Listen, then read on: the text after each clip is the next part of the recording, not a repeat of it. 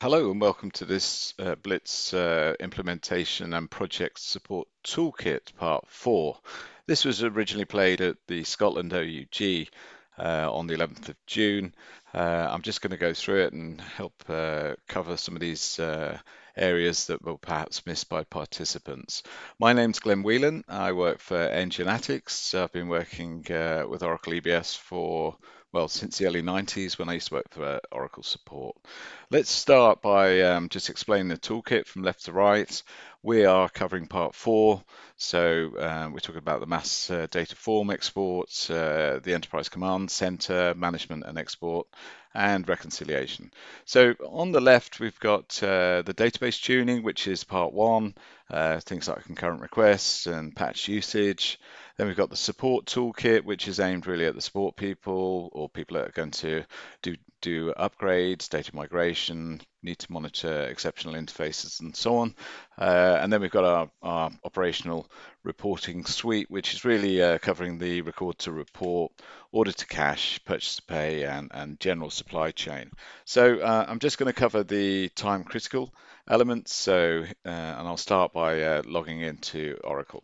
So starting with the Enterprise Command Center, which was introduced by Oracle from 12.2.4, and this can be applied retrospectively or enabled if you've got that version or higher. This particular version installed is the ECC version 4, and I'm looking at the open receivables part of the dashboard. You can also look at this on our site. So if you go to engineatics.com, there's a demonstration environment where you can come and have a look at. So this just gives you a dashboard view, supposed to modernize EBS, give you a stepping stone in between now and cloud, and really just enhance your experience by using receivables. Now, one of the things you can do, obviously, you can drill into each of these elements, look at the past due, but you can also export the functions from here. So if you were to do an export from here, what you would get is you'd get the dashboard. You basically get the export of the dashboard, where you can then export to a CSV. So at this point, I'm going to go ahead and export. Then it will take it through to a CSV. There are basic limitations here in that you have a limitation of 1,000 records. Also, it does work with CSV only, which many users will complain about. So here we see we've got CSV. The format's not that pretty, and you need to do some work. So basically, you would come in here, you do your formatting necessary, and then you could apply your filters. So that's, if you like, how the standard basic dashboard works. But also there are a number of programs that push the data into the dashboard or the command center, and these are run from EBS themselves. So if you go across to EBS, and if I just nip into receivables, if you have a look at what's available over there, vision operations.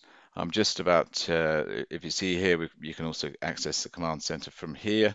But if we were to start a request, for each particular responsibility or module, you have the ability to submit the enterprise load. And these are generally managed by the support team. But that in themselves can cause a problem in that all of these have to be running on a regular basis. And once they're running, then obviously you're in a position to export or push the data across to the command center. So let me just show you how you would do that with the command center. I must have just missed it. So there's a bunch of these programs called command center load. Perhaps I'll just go into the right responsibility and do that. Let's go like this. ECC, and let's just do one I called earlier. So across here we've got the program called ECC run load, and the actual program is called, that it launches, is the Receivable Command Center. So if I now submit the request, you'll see what I mean. You can decide whether you're going to do it on an incremental basis, and typically users throughout the day would probably want it done in incremental, or you can take the do the metadata and then a full load. But the full load will do both functions anyway, and it will push all your new invoice and receipts, etc. will go across into the command center. But if you can imagine, there's a lot of these running at any one point in time, and if anything goes wrong, then clearly you'll end up with errors, and then you'll end up with your dashboard. Here's an example. This one was for service contracts because there was so much data involved, and there are profiles that control how far back you go. This particular load basically overran the memory allocation and failed. So within the Blitz report, which is what we're talking about today, we've got a suite of reports that look after this. So if I just cancel that, and if we go into the categorization, within the toolkit that I mentioned, we've got the metrics, operations, setup and support, and the time critical. Well, we put the time critical categorization for all of the ECC programs, and if you see here, we've got all the different dashboard views. So we emulate what's going on when we were doing that export there. We take the dashboard view, and then we run it against EBS, because the command center is running in its own database, and it's getting its data pushed across. So from a dashboard perspective, you probably want to bring out your data, more volume data than the dashboard can actually produce. So we've developed these views which will extend that amount of data that can be done. So if I look across here for the receivables processes, you see here we've got one here called the receivables outstanding, and then you'd select your operating unit, and then you would run. So once that data is now coming out, it goes across, you see here the status running, and then it delivers it directly into Excel. So there's no need to do any formatting, you don't get any data problems, any data limit problems, and you can see here we've got the same formatting, or at least a fully formatted Excel sheet with the same data. So if we lay that across here, and then we're to do some ordering, you'd see we get exactly the same type of data. So I'm just going to do that. If we come across, and if I filtered purely on one of the customers, so we can see the wood through the trees, AC networks, or perhaps I'll pick a smaller customer than that one. Let's just take application software. I think that was one. Yes. So if you look at application software, and then if I compare here, pop a filter on here, get rid of that row there, and if I put a filter on that, I'll just show you what I mean. So filtering now on the customer, and I'm going to pick the same customer as we had over here, just to be sure. ABC software, that was right. Now if I just grab that customer and untick this, and you see we've got the same view as they have over there. So we're selecting the dashboard data as though it's in the Enterprise Command Center, but we're selecting it from the EBS. So when it comes to volume export, if there's not enough output coming from your Enterprise Command Center, or indeed if you just want to take it directly without going into the dashboard, you could simply run your export. And the way we would do that is by running a Blitz report. So for example, if you're in a transactional form, you're processing invoices and so on through the transactional form, you could do a quick overview from here. So for example, we put all of the Blitz reports on the menu so the user doesn't have to leave the form, and then here we've got the ability here, and it would be very straightforward to add a customer here if was required. Very simple setup. A normal user wouldn't get this setup button. That's only there for the IT team who are making the additions to the reports. But what they would get is the ability to relay out the report. So from a user viewpoint, it becomes like a folder technology where they can simply pick available columns. And you see here we've got a raft of other columns on the left, available columns, and then on the right hand side we can do things like move around to different positions on the layout, because it could be that, you know, certain things here not required, maybe they're not using purchase order, so take it off the report. So it's a lot less clutter. So that's the user capability. But from a setup perspective, a programmer perspective, they would get to see the SQL. The parameters are there, they're very simple to add. So for example, if you wanted to add customer, you would simply come in here and you would add customer, and then you would assign that. I'm not going to do that. So if I just raise that row into the assignments, you can assign these reports at any level, any responsibility. I'm going to assign it at user level, and then that's assigned. Now, in terms of version control, all the Blitz reports are version controlled. They are there so that they can be developed and moved between an environment. So here, this one has been tested by Glen and ready for unit tests. So we keep the tracking, the SQL is kept there for records. You don't really need to have a change control system with Blitz Report because the record's maintained. You can move between environments, you can import, export using here. So if you had multiple views or reports, you can just simply export them. They'll be saved as XML, and then you'll import them into your next system.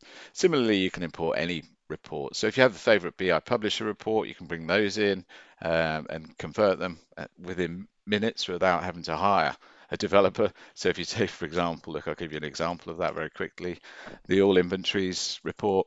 That's a famous costing report that's used by the costing responsibility. You see it brings the SQL, brings the parameters, the assignments, and then you're able to run it. So you don't have to develop XML. You don't need to have a tricky person relaying out your XML. So within a few minutes, you've got XML reports that have been converted into Blitz Report. Now, we don't use the XML layer, as I mentioned.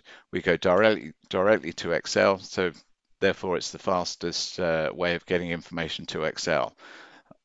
There is no limit at all. You can have as many rows as you want. So if you export more than 1 million records, then we just simply create more sheets. So as the process goes on, it goes out through the concurrent manager, and then a next sheet will be added. So if you look at what happens through the concurrent request, so you've got your requests here. So from usability, you can schedule and have these just per normal request. But the big advantage is that you don't have to register the program, because every program, there's just one program that's registered, and the rest is just is basically a prefix of the name of the report. So really cuts down development cycle. Flexibility is endless, because you have a mix between an IT person creating things, or you can lay out as a user. We give that functionality. You can send the output directly to Excel, you can send it to CSV, or you can send it to Microsoft type files. Once this report has been run, obviously I can close this form now. So we've got our ECC data there, but if you're a support person, you'd probably be wanting to manage these things, because for every dashboard, there's basically a command center push program that's either going to load in full or incrementally. Or if you change your data sets, perhaps you had to add new flex fields, then you want to change the metadata and so on. So if we run some of those reports, the EC management reports, we've got a suite of reports here. We've got the concurrent program listing. We've got the data load tracking.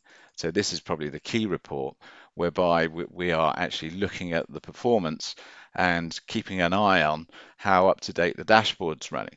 And therefore, we're able to manage that the users have got the right dashboard views. And what this is doing, it's checking all the data, seeing the success rate, allowing you to filter on any failures or whether anything is still running. So in this case, we've got service contracts that were ended in a still running state. Now that's examining the ECC tables that are resided in EBS. So as far as they're concerned, they're still running. So what you would then do is you'd look at your F&D concurrent requests that are related to that. So if you went into concurrent requests, you'd run another one of our Blitz reports.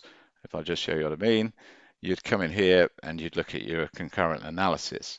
And then here you've got a beautifully formatted view of all the concurrent requests that have been run within time, etc.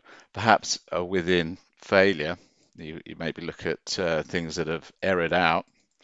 And then this would be scheduled on a sort of an hourly, 2-hourly basis for the names of the concurrent programs you're interested in tracking.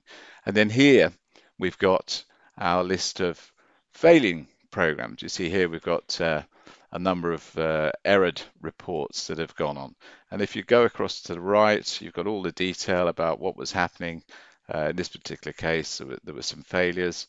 I'm not sure, what the reasons were. This is a test environment, but you can see very straightforward to get the failure messages. And furthermore, on the parameters side of things, quite often Oracle like to do this this ones and noughts thing and IDs. Well, we change that for you. We make that much more readable. So if you were to wrap that, you get a really good view about what these ones and noughts mean. You see it's all been decoded. It's the same on any object that we do.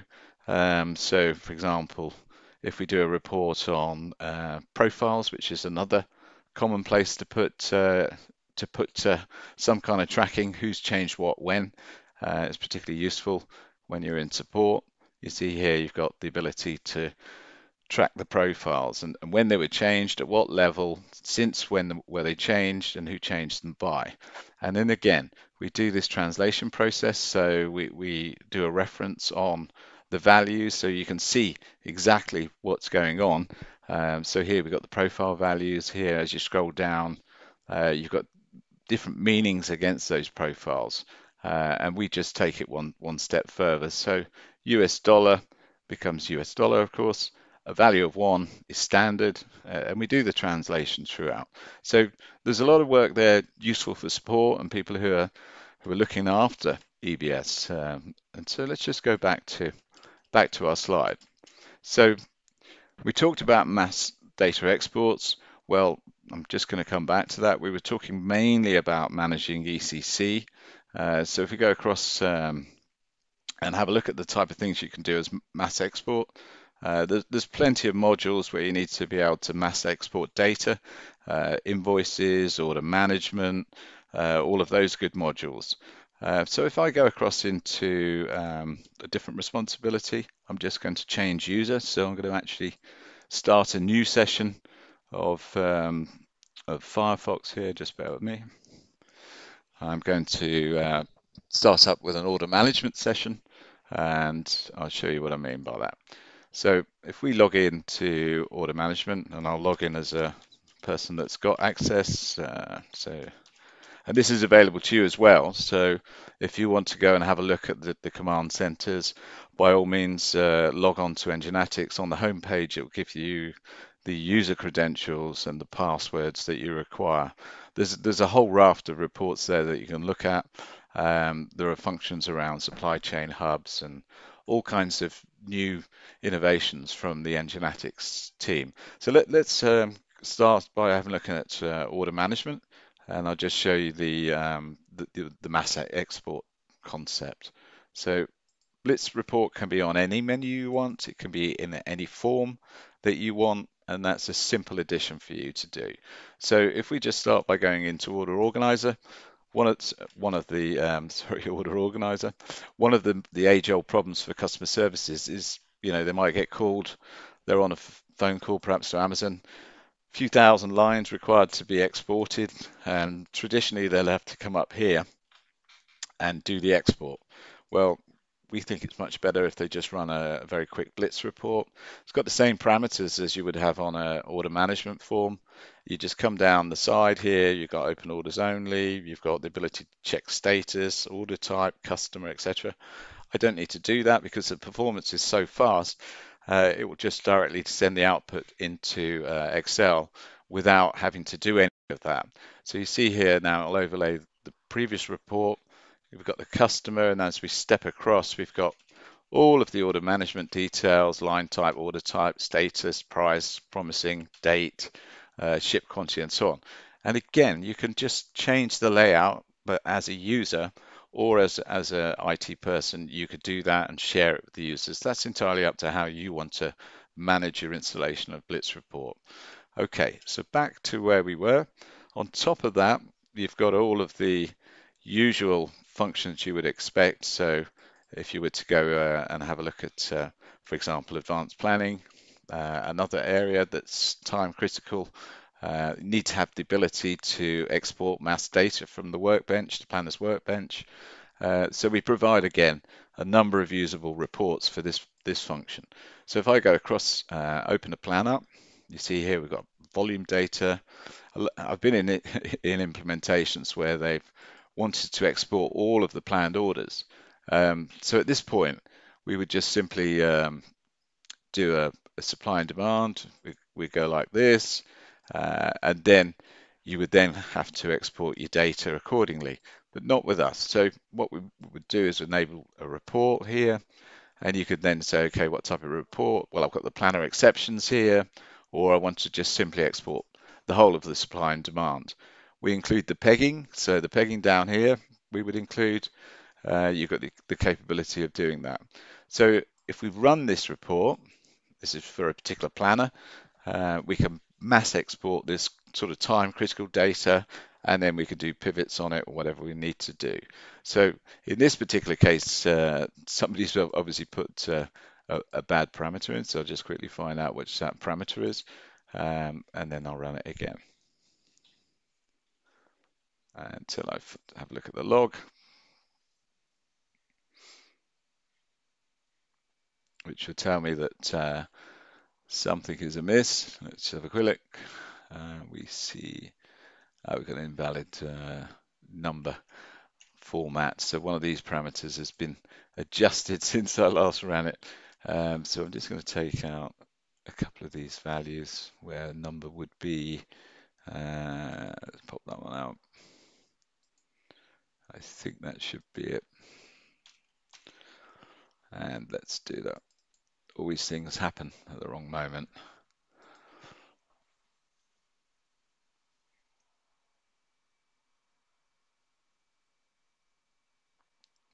So those parameters have been defined, but this is a demonstration system, but people sometimes adjust your data when they log on. But anyway, in this particular case, it's now running it. What that's doing is it's dumping all the planned orders, including the planned data, out into Excel. You can schedule these, as I mentioned. You could have it emailed to you in the morning. So here we have all the planned orders for this particular set of criteria. And then that could be then shared around with the right people. So from a suggested plan date here to the right, we've got the warehousing, we've got the make or buy, we've got the the different time fencing going across there, whether or not the status is to release and so on. Similarly, if we were to run another one of the reports, we could then simply go to the next report and then run for example, the pegging report I mentioned. So in this case, we've got a pegging for John Smith. We want to release the single row pegging without having it disjointed on one row. We've got the ATP plan, the exception, the supply type, the peg quantity, the demand quantity, what it's pegged to over here, and what other things like excess and safety stock has been pegged to. So that's the type of time critical reporting we would talk about. And in our next session, I'll just go back to where we were. So talking about taking mass data out, you can take any object out in literally seconds, items, suppliers, customers, etc. Reconciliation will be more about looking at different objects. So if we look at it includes a sub-ledger set of reports that do the cost accounting side of things, and all of those type of reports would be in the time critical bucket. So from me, that's enough in terms of taking enough of your time. I hope this was useful for you.